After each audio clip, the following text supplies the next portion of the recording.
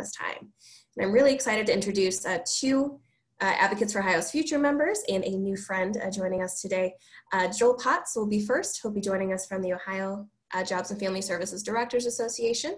Then Rachel Massoud, she's with the Ohio County Commissioners of Association of Ohio. My goodness, that coffee needs to kick in, doesn't it? And then Michael Corey with the Human Service Chamber of Franklin County. So Joel, whenever you are ready, please go ahead and kick us off. Thanks, Kelsey and Tara, not just for the opportunity to speak today, but for all the work you guys have done. I mean, everybody keeps using words like unprecedented and, just extraordinary times, but the leadership that you guys have provided has really just been incredible, especially in doing things like this to keep us all connected. Communications are really tough, and to have an organization like Advocates for Ohio's Future where we can all, come from very different areas within the advocacy community, where there's so many things that are going on. There's really no other opportunity where we can all speak like this and be able to communicate and share off of each other and really build on our strengths. And I think the residents of the state of Ohio have been extremely well served by your leadership and all the work you're doing. So thank you. I can't be more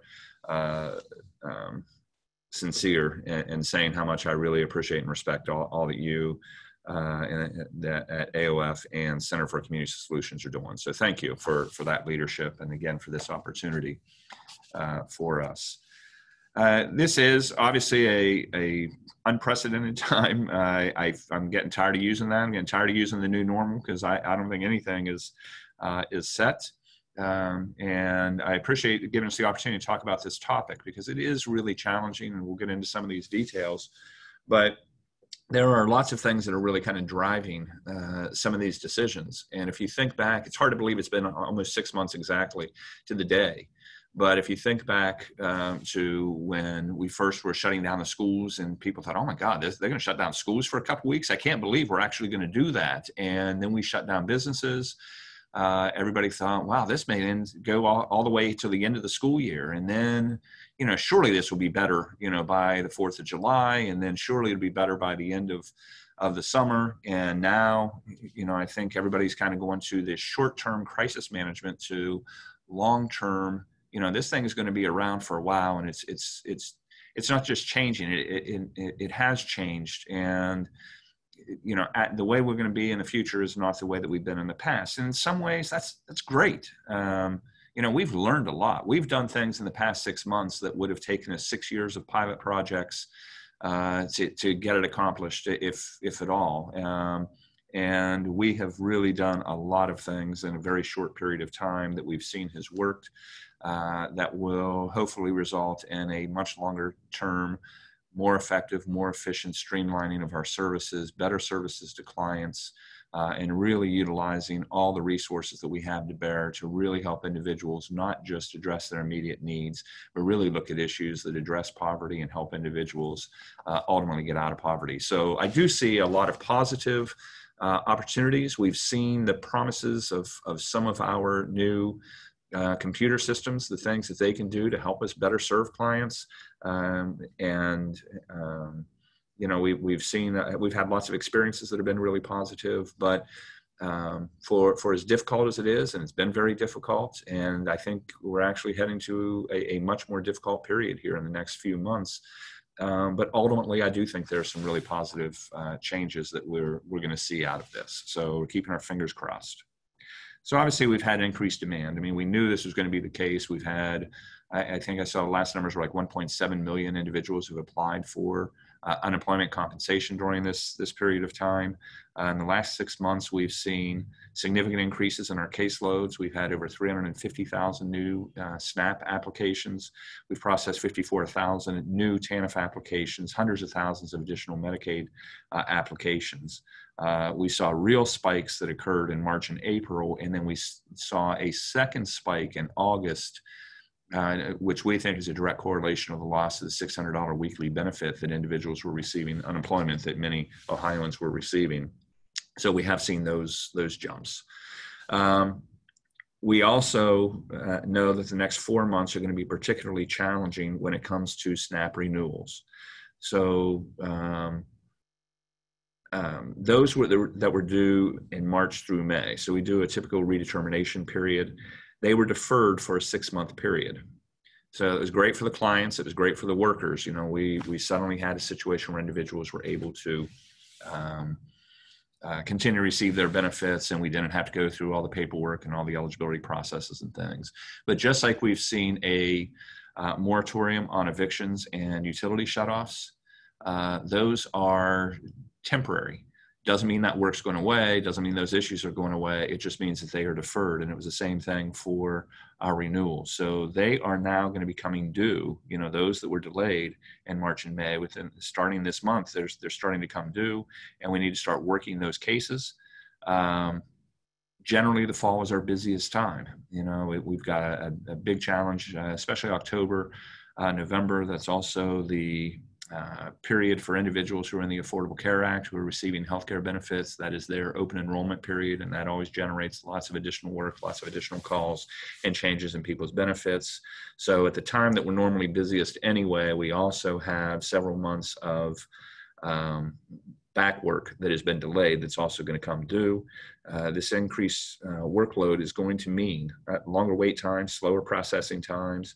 Our counties, especially our metro counties, are going to need significant overtime to be able to complete the necessary work that's going to be out there. So, you know, while, like I said, we've been able to maintain benefits, we've been bringing people into the system, we haven't had, for the most part, we haven't been cutting individuals off and those types of things through the eligibility process that are no longer eligible. So they've continued to receive these benefits, but that work is all coming due. It's not that it was waived. We would love to see a federal waiver, you know, that just allowed us to not have to worry about the renewals for a 12-month period, so we can keep it on a regular schedule.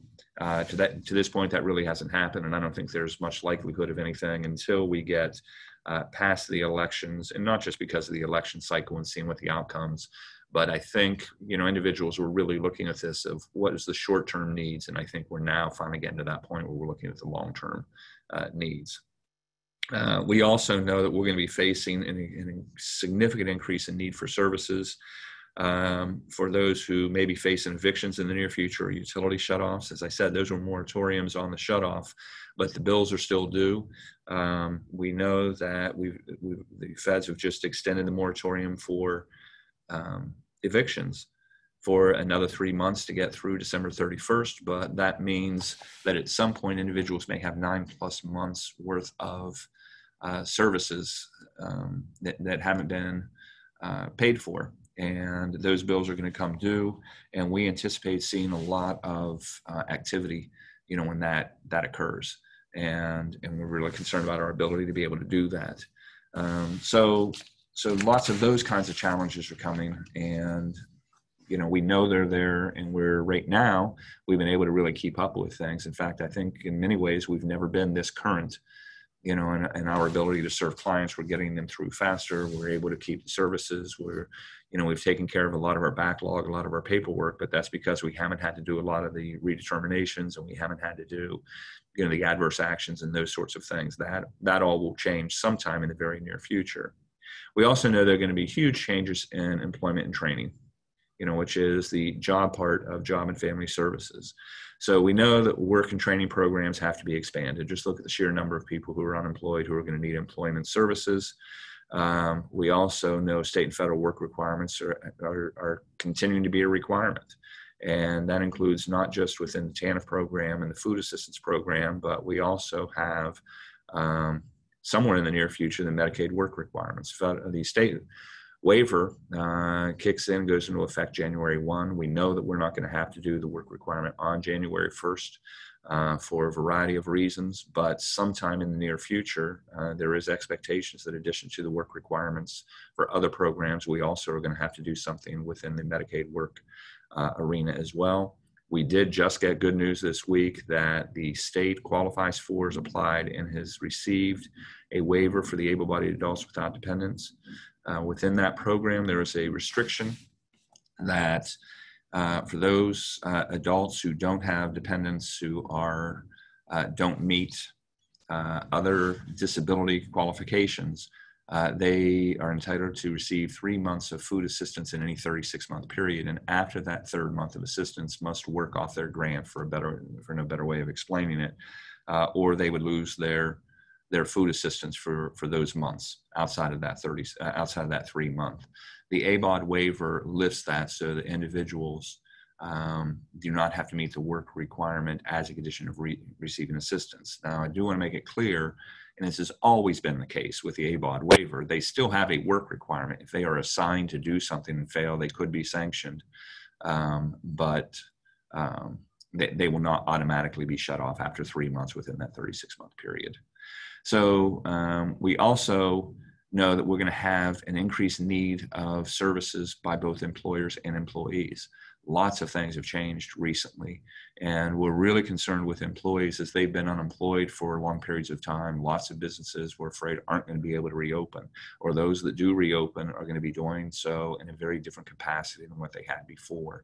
I mean, it's clear, just look at, restaurants and those sorts of things. I mean, so many of them, I'm sitting in downtown Columbus, I can look up and down the street. Almost all of those businesses have been closed now for 6 months and will be for the foreseeable future.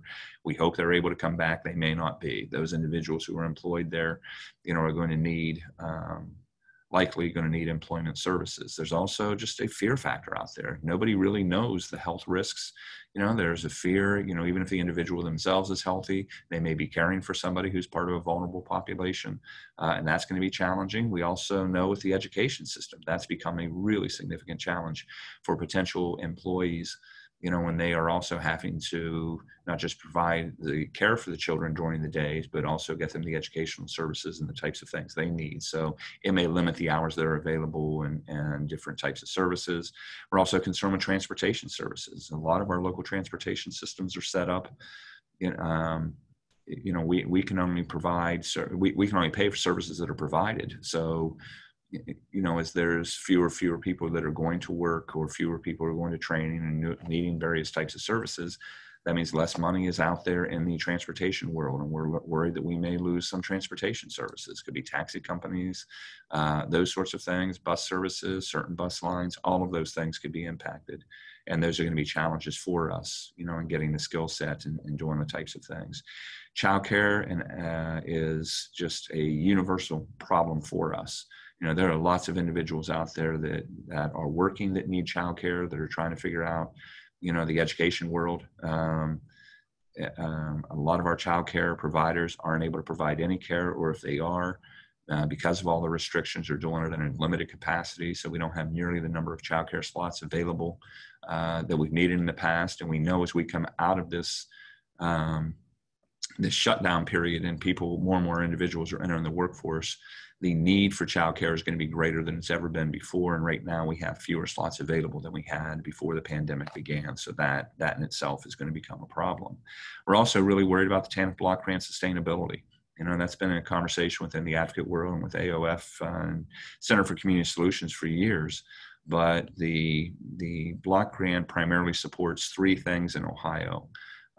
It provides the Ohio Works First program, caseloads, work requirements, administrative dollars, all of those types of things, PRC program support, work supports, family supports, and those sorts of things. It also supports our child care program. And that's, those things are really big drivers. They are very, very expensive programs, and those were challenging before this pandemic occurred, and we know that more TANF resources are going to be needed for childcare. As I said, we've seen 54,000 new applications for TANF through this period, so we know we're going to need more for cash assistance. And then we also know for each of those individuals in the system, there's additional support services those individuals are going to need. So all of those things are really going to be driving us. Like I said, we still are required to meet work requirements. One of the things I think people have a hard time understanding with our system, and it really puts, I think, counties in a rough spot. We don't create the bureaucracy, but we do administer it. And the bureaucracy itself, public assistance programs generally are eligibility-based systems. They're not need-based systems. So when somebody comes to us and says, hey, I just lost my job, I don't know how I'm going to feed my family, we can give them an application and hopefully, get it through quickly. And if they're eligible for SNAP, we can get them food benefits, but it is still eligibility based. They can leave our agencies, they can go to a food bank, they can go to a church or some other advocacy organization, say, hey, I need help feeding my family, and they can walk out with a box of food, because those entities provide based on need more than we do, which is based on eligibility. So that's a challenge. That's a real challenge. And I think throughout the pandemic, we've done a great job, the state and federal government, in supporting our systems to allow us to provide need-based services. So we haven't had to jump through those eligibility hoops. But those eligibility hoops are going to come back, and that's going to create some challenges for us, and we need to be able to work on those. So with that, we do see a lot of opportunities within the JFS system. First of all, the state's willingness to pursue and get waivers approved to streamline service delivery has been absolutely fantastic. They've done a lot of work with that. And as I said earlier, we're kind of going from a short-term view of what can we do to looking at long-term. What have we learned? Are there things we ought to be looking for? Remote work has given us lots of opportunities that we haven't really seen before. A lot of our workers, some of our counties are reporting more than 90% of their workforce is now working remotely. And that's in large part due to a lot of the systems that have either been already developed or being developed that make it easier for us to provide services to clients at the non-brick and mortar settings. So that allows us to work extended hours, that allows us to work in evenings. It also allows us to potentially provide services to where clients are. We can be in community centers, we can be at senior centers, we can be at libraries or food banks or those sorts of things in the future. We've seen lots of abilities with what we can do with basic laptops and access to computer systems. We've seen lots of opportunities with the state to encourage them to keep these systems available later in the evenings and on weekends and those sorts of things, so that we can do that type of work. And we also think, it can be a great recruiting tool. A lot of our counties deal with tremendous turnover. We had such a solid economy prior to pandemic that it was really getting to be a challenge keeping good employees because there were good employees had good opportunities. There were a lot of better paying jobs. But if we can provide more flexibility and make it easier for those workers to be able to do their job, maybe not make them travel as much, not have to deal with traffic, maybe work more flexible schedules around their family needs if they've got to get the kids to or from school, or maybe they would rather work a 12 to 8 shift instead of 8 to 5, because that fits what their family needs are, family dynamics or home dynamics. We now have seen, the strength of those types of things, and we think that gives us great opportunities. The expanded use of call centers and county shared services. We've been building on this for the last few years, but really have seen the strength of how our system can be so much more flexible, and counties helping counties. Early in the pandemic, we had an experience where Lucas County, due to some health scares and things, had their workers going home, and we weren't set up yet to do the remote work. And we had actually some of our smallest counties were helping. Benton County workers were actually helping do Lucas County cases, so that the client themselves were able to continue to receive services, through those call centers and through those county experienced workers being able to do that work. And everybody was well served. We've had other situations, several, where counties had an outbreak and needed to immediately close their buildings, and other counties were able to use our new shared work experiences and be able to do that. That wouldn't have been able to happen a couple of years ago with our old eligibility systems, but we've seen some of the strengths and things that we can do with that.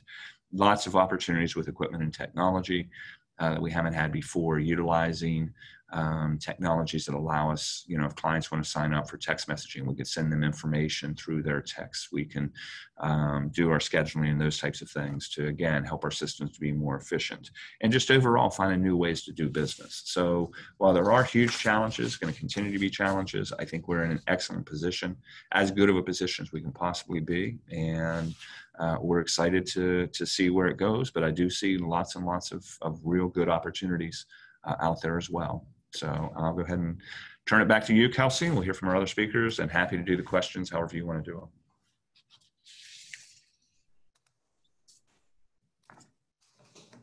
Great, thanks so much, Joel. And Rachel, go ahead and kick it off when you're ready. Great, thank you. Thanks, Kelsey. Thanks, Tara. I never want to be the person that has to follow Joel Potts because he's always so good, but here I am. Thank you guys so much for having me today. I'm going to switch gears and talk a little bit more about the overarching county budgets and the challenges that we've seen as a result of COVID-19. And I want everyone to keep in mind that, of course, the situation is different in every single county. We say a lot in our work at CCAO. It varies from county to county. And the situation is no different here, but I'm going to talk about the overarching trends and what we've seen since March. So to begin, I want to talk a little bit about what county budgets looked like prior to COVID-19. We were finally starting to see some stability from the Great Recession and a series of painful state and federal policy decisions that really negatively impacted our general fund. The reductions to the local government fund was $145 million annually across the state. Medicaid MCO sales tax elimination, $166 million across the state. And loss of Internet Tax Freedom Act, which was, we were grandfathered in at Ohio, that actually went away most recently. That was another $40 million. So a series of painful cuts. But we had a strong economy at the beginning of this GA. We had a very supportive administration and General Assembly that were really looking to partner with local governments. So we saw a massive increase in indigent defense reimbursement, $60 million additionally in the first fiscal year, $95 million additionally in the second. That was huge for us. The implementation of South Dakota v. Wayfair, the Internet Sales Nexus case, also huge for us, especially now in the pandemic. A lot more people are shopping online.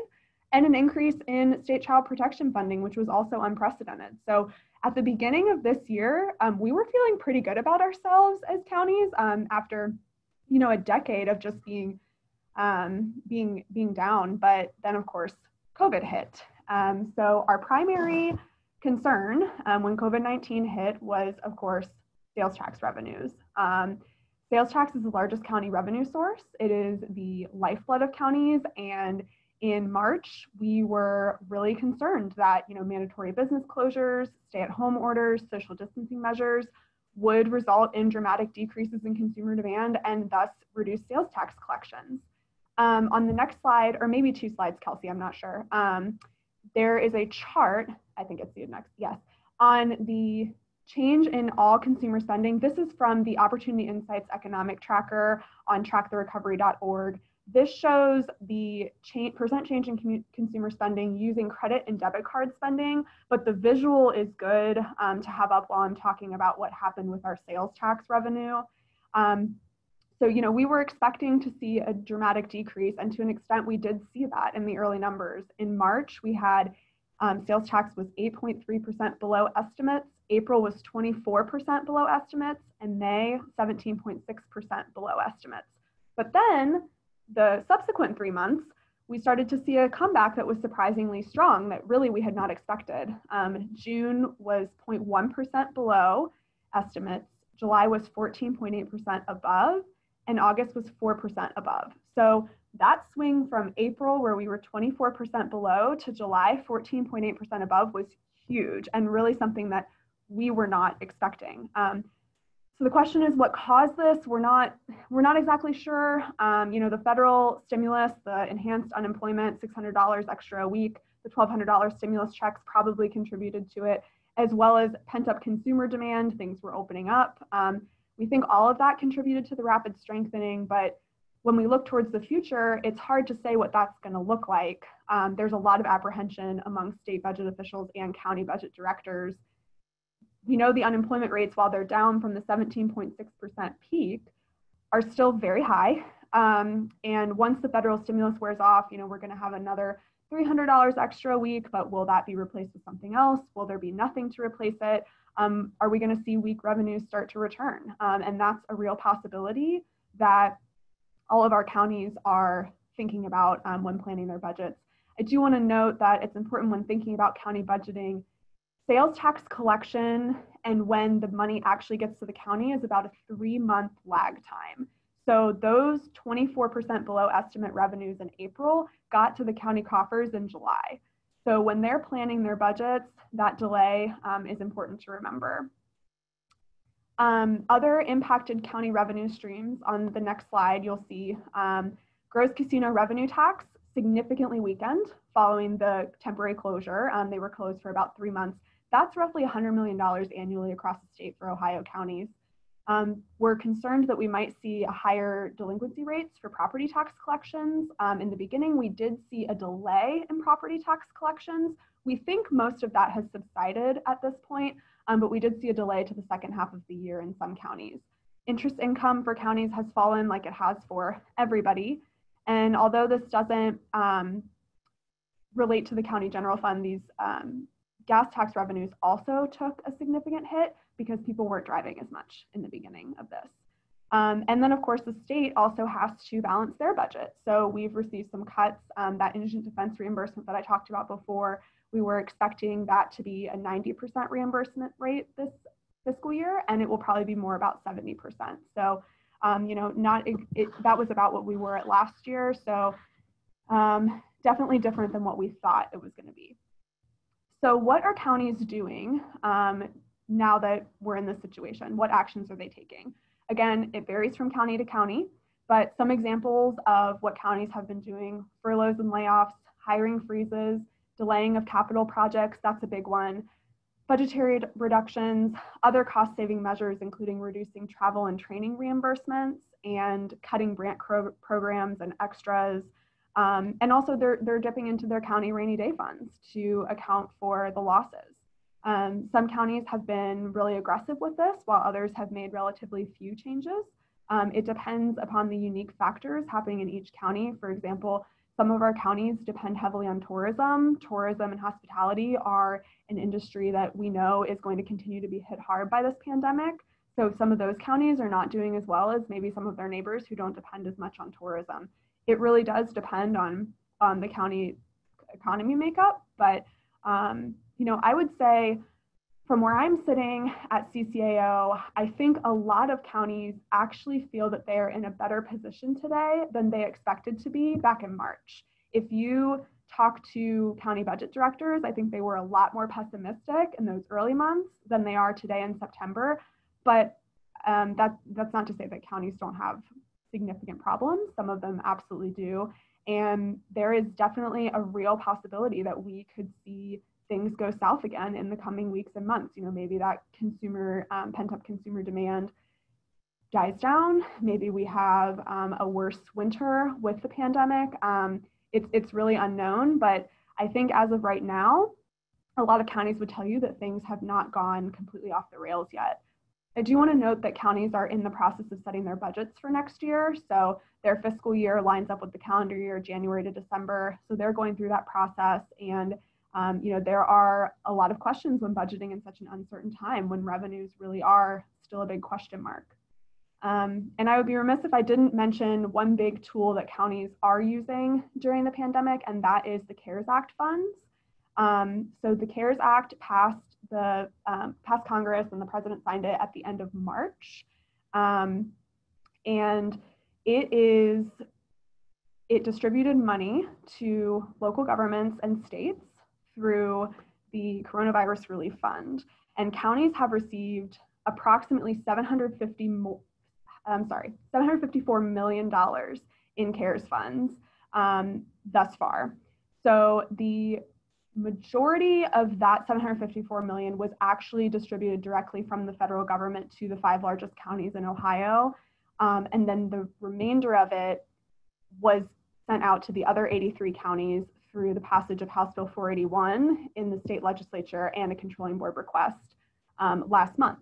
And those funds were distributed to all local governments in Ohio based on the local government fund formula. There is the potential for another $260 million more to flow just to counties through Senate Bill 357, which is currently pending in the House. It is drafted to be distributed on a per capita basis, so that is different than the first two mechanisms. What the legislature remains to be seen, how that will actually end up, but it is per capita right now. It's important to note that these funds cannot be used for revenue replacement at all right now. There are strict guidelines coming from the US Treasury guidance and FAQs and then the OBM guidance that tell our counties how they can use it. It is not meant for any unbudgeted, or it is only meant for unbudgeted costs related to the pandemic, and revenue replacement does not qualify. There are a lot of creative ideas that counties have to use this money, especially in the human services space that they have been deploying, and we've been working with our counties to give them lots of ways to use it, but strict revenue replacement is not on the table right now. Of course, the funds can be used to offset increased funds due to COVID-19. Some counties are using the funds to partially offset public health and safety employee payroll. We actually got additional guidance last week that solidified that we can use the money for that. So that provides some budgetary relief, but as far as flexibility for revenue replacement, it doesn't exist right now. We're working with our federal partners at NACO to try and get that flexibility. We're trying to get more dollars, and currently the CARES Act funds have to be spent by the end of the calendar year. We all know the pandemic is not going away at the end of the calendar year, so we're hoping to get that deadline extended so our counties have more time to use those funds. The Ohio congressional delegation is supportive of what we're trying to do. It's the other states that are not as supportive. So we keep talking to them. The governor is supportive of that flexibility as well. We're hopeful, but it's Congress and the White House, so I wouldn't hold your breath on that. So all in all, counties are facing some real challenges due to COVID-19. Our worst fears haven't materialized right now, but there has been fiscal pain, obviously, across the state. And unfortunately, the future is a big question mark as they go into their budgeting process for next year. So thank you so much for the opportunity again. I have my contact information on the next slide. Happy to answer questions at the end of this or after the presentation. And I'll turn it over to Kelsey and Michael.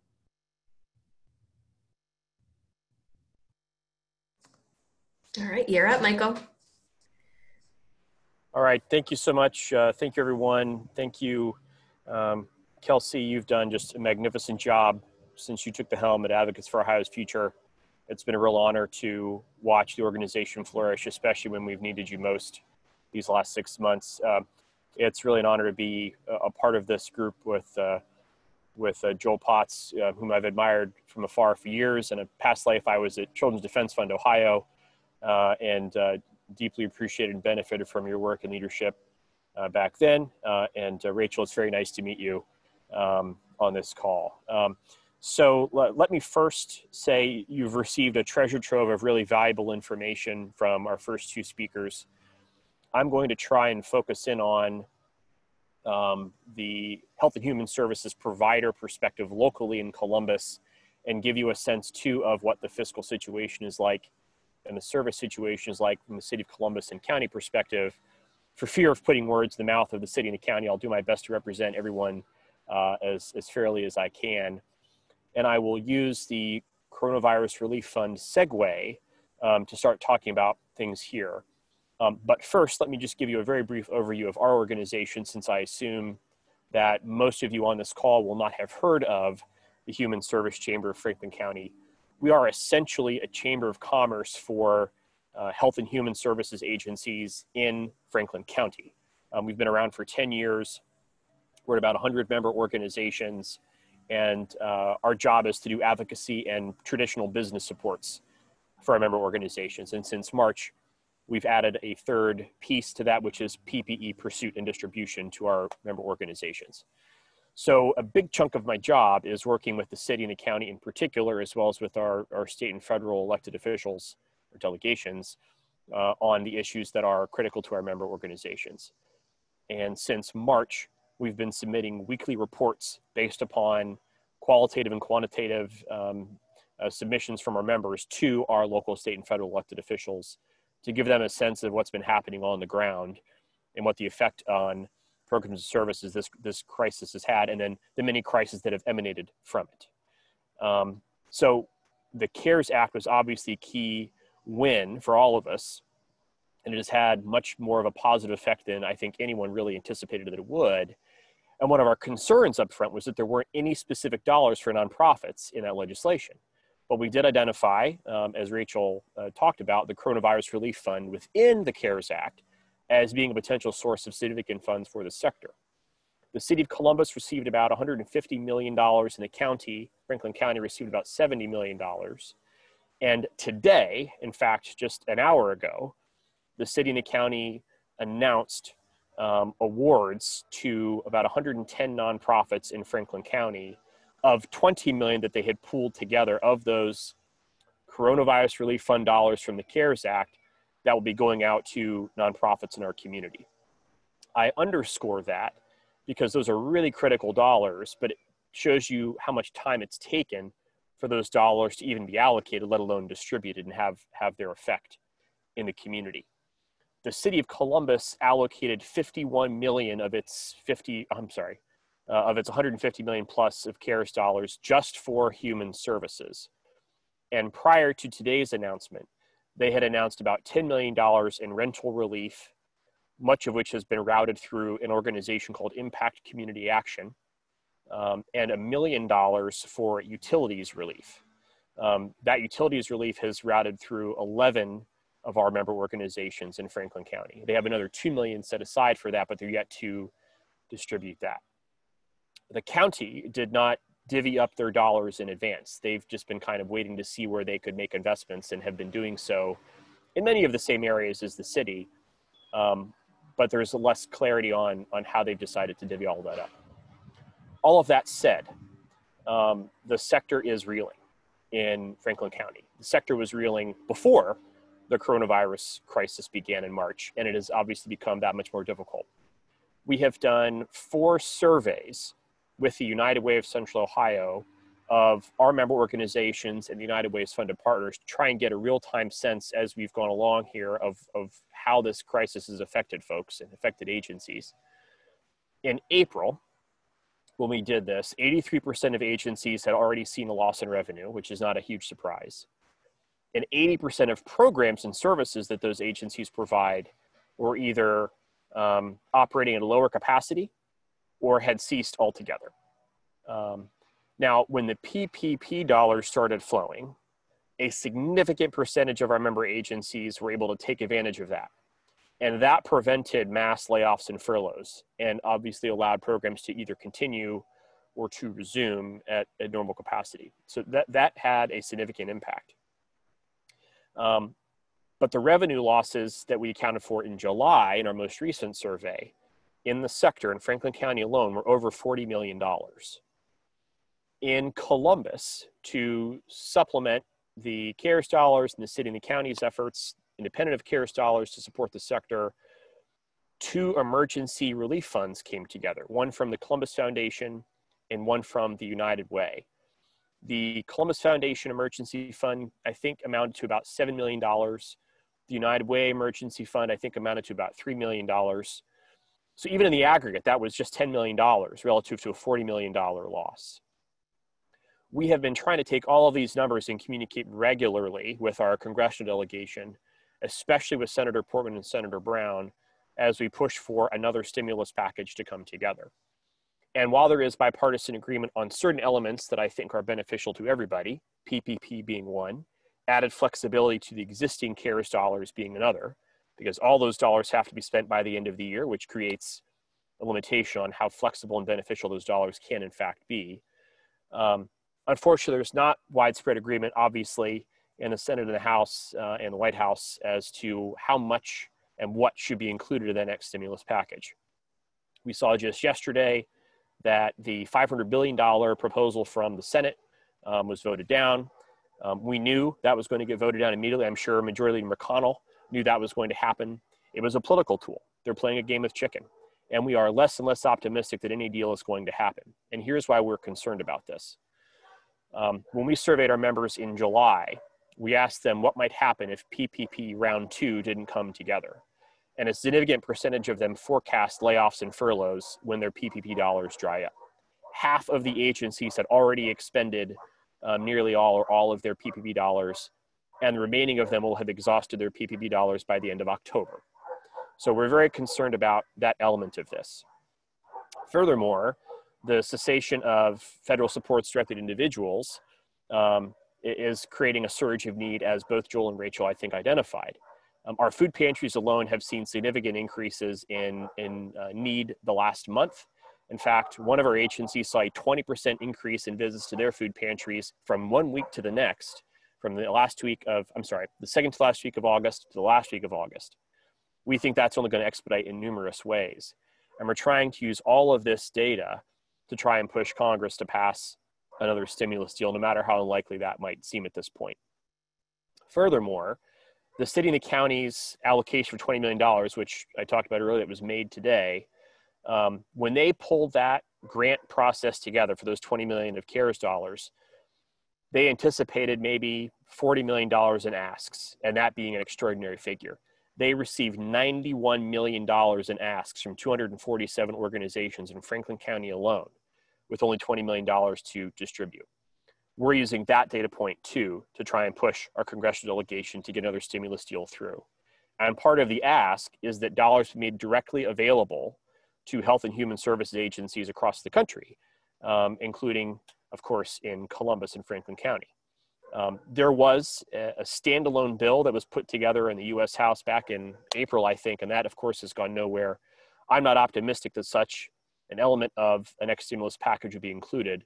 But regardless, we believe it is imperative that there be dollars specifically for the health and human services sector to help us navigate through and into 2021, especially since these CARES dollars have a timeline as to when they have to be spent. In Franklin County, they've determined that to be November 30, 2020. Fortunately, as again, both Joel and Rachel forecast, the government revenue streams haven't been hit nearly as hard as was anticipated. That is true in Columbus as well. Just had that conversation yesterday.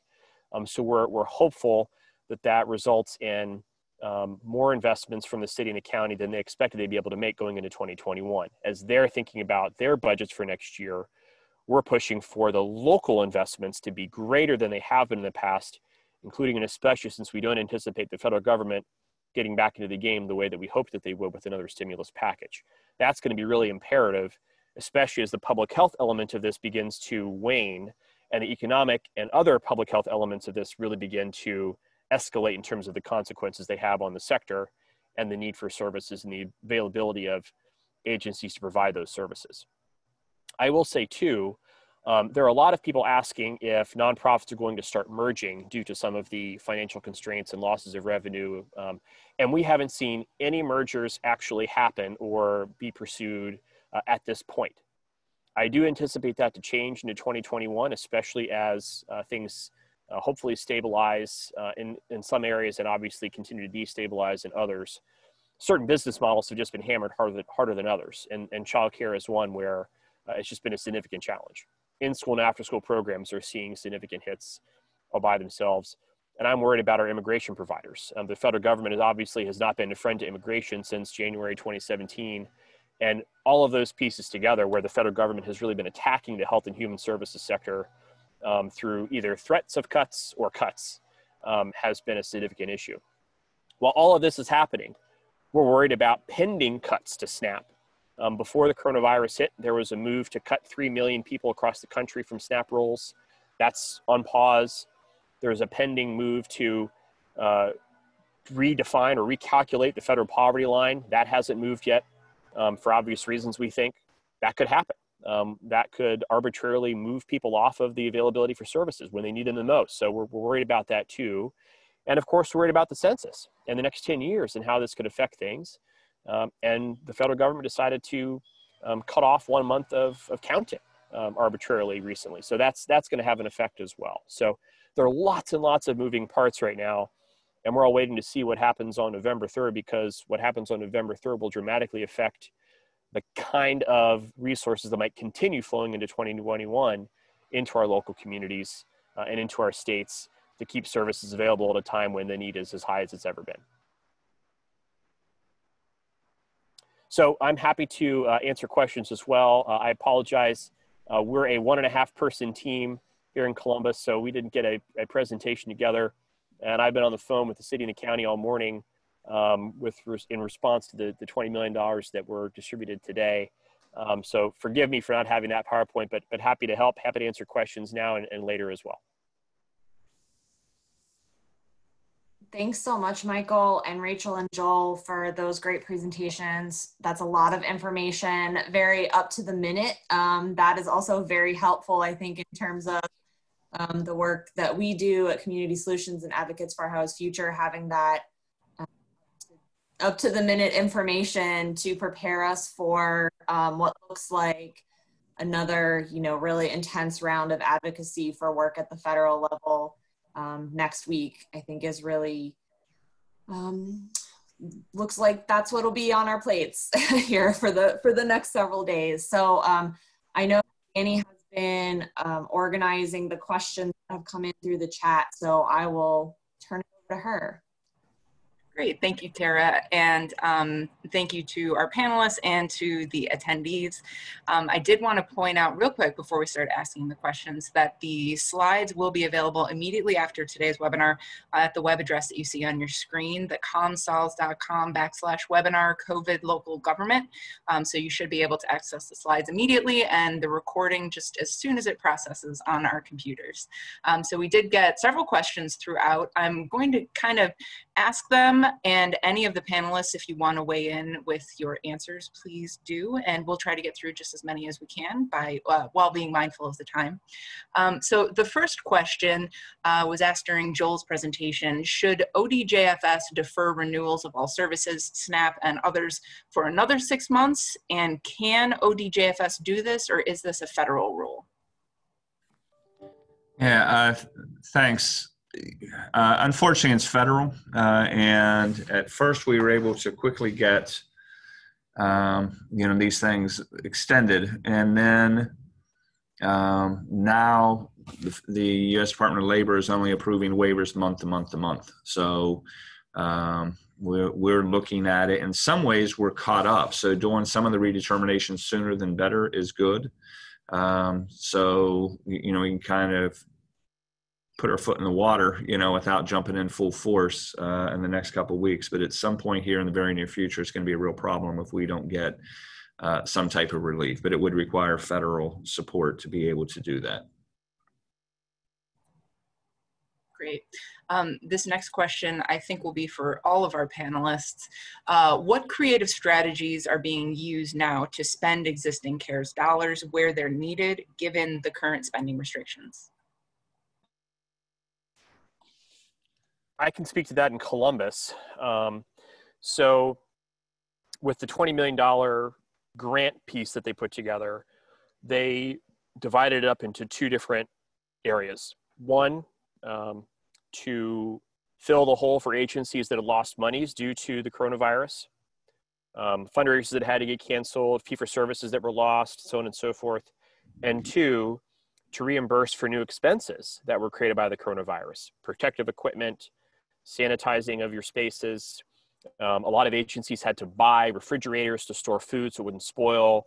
A lot of organizations had to temporarily rent or renovate facilities so they could socially distance. For example, the homeless shelters having to work with hotels to spread people out, things of that nature. That's been a significant area right there.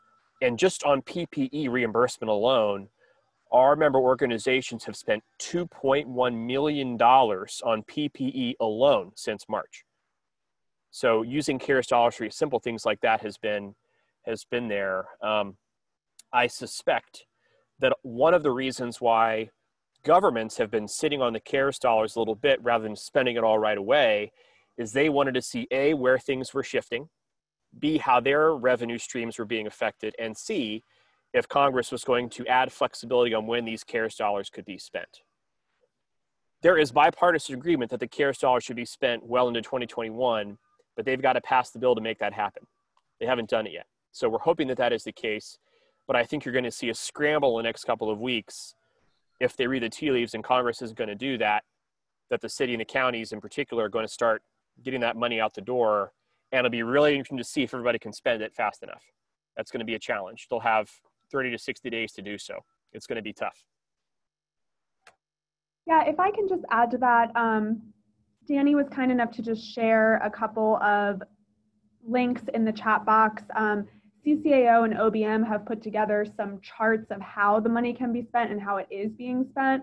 And I think Michael is spot on. Like, it is going to be difficult to spend all the money, especially if we get that extra $650 million across the state out to our local governments before technically December, but the date right now is actually local governments have to spend it by mid-October. Otherwise it gets redistributed I'm sorry, redistributed. I don't know why I can't say that word today.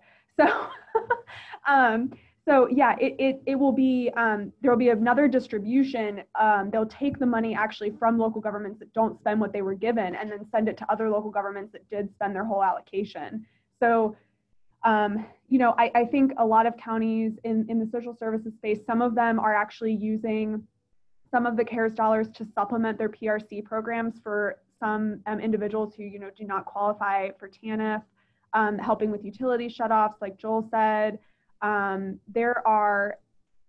could sit here for like an hour and talk to you about all the ways they're spending it. So I really encourage you to look at those charts to see. And, you know, I know a lot of them are talking about buying refrigerators for vaccines now. So that's another thing that they're doing. They're really, they've been focused a lot on that next step of this, but there are a lot of ways that they're spending it. Yeah, if I could just jump in real quickly. County agencies themselves, lots of them are using the CARES Act dollars to upgrade equipment. As I had talked about earlier, we've seen just the advantages of having the right type. You know, Surface Pros in particular are really showing their value and the flexibility. When this all hit in March, I never thought I'd see it, but as the state was instructing counties to go ahead and get you know, these mass groups. I mean, if you go into a county agency, you could have cubicles on top of each other and everything. And they said, look, just let everybody take their equipment, go home. And I never thought I'd see a day where we'd be unplugging, you know, our desktops and our monitors and all of those types of things and loading them into our cars and taking them out of the building. But it really isn't practical, and it's really not as easy for a variety of reasons.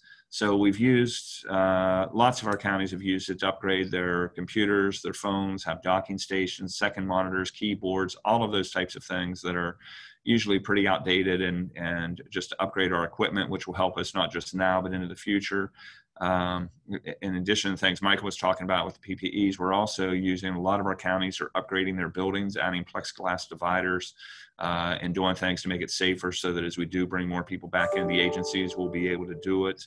As far as services are concerned, lots of our counties are using it. We have the TANF-funded PRC, or Prevention Retention Contingency Program, which allows us to do a lot of emergency services and job supports, but it's only allowable for families and generally under 200% of poverty. So counties are using some of these dollars to provide it to adults that do not have children, lots of senior services, transportation services, things that wouldn't meet the, you know, with all the rules and regulations and things that come with all the other funding streams, they don't exist for these dollars. So we're utilizing it. Lots of counties are now looking at it for rent assistance. And I think it's an area where the advocates can be working with us as well. And, you know, just helping individuals to understand that that rent bill is still due just because you can't be evicted.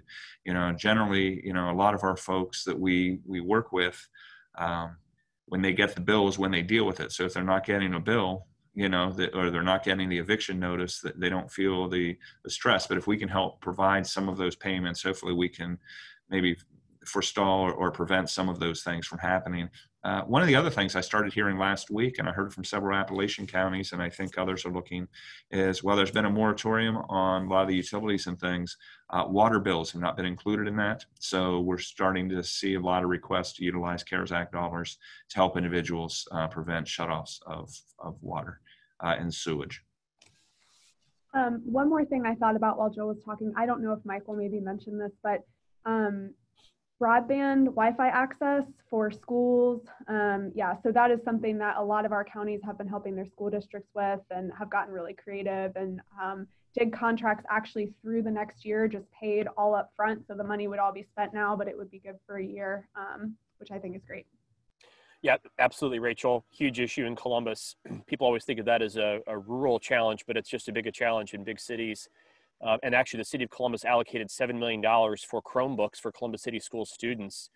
A big challenge with all of this has been, okay, all these organizations and schools and whatnot might have the technology and the hardware and the software, but the clients or the students don't.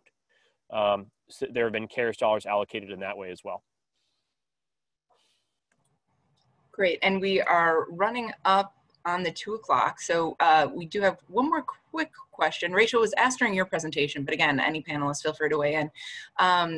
It was, someone heard mention of funding for tutoring for school-age children through DC. Any news on that?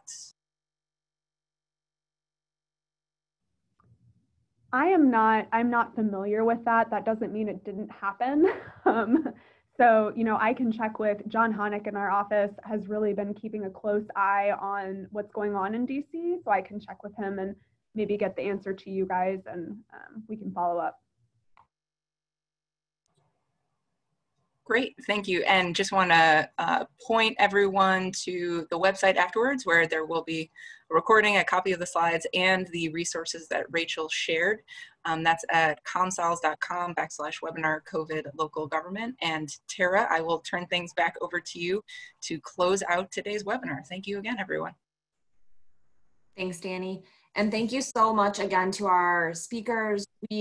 I learned a lot. That's a lot happening at every level of government in every county across the state, and I'm sure country. We're, you know, all being very creative, resourceful, as much as we can continue to do to help with all of this. Just we'll all continue to stay informed and communicate with one another, and really appreciate all of the time you all took to provide these updates today. We wanted to, again, thank you all for joining us today. Next week, same time, 1 p.m. on Friday, September 18th, we will be hosting a webinar focusing in on the impact of COVID, more focused at the state level, so that state budget. Confirmed, we have someone joining us from the Office of Budget and Management to talk about the budget guidance that they've given to state agencies and kind of how that's been informed and adapted as a result of the situation that the budget is in now. We also will have someone joining us from the Department of Job and Family Services to talk about kind of how they're, you know, what they're able to share with us right now around how they're prioritizing different areas of their budget. Maybe more speakers to be confirmed still. So that is always can be last minute when we're trying to get very busy people confirmed for webinars. So thank you all again for joining us today. Please keep a lookout for registration information for next week. We encourage you to join for this September series, and then I will turn it over to Kelsey for any last words. Thank you. Well said, Tara. Just want to echo my thanks to our panelists. It's nice to be back, right? This is really nice to be back together again on Friday afternoons. Looking forward to the rest of our series through September. And thank you for participating and for joining us today, to our viewers. And we'll be back next week. Have a great weekend and stay safe.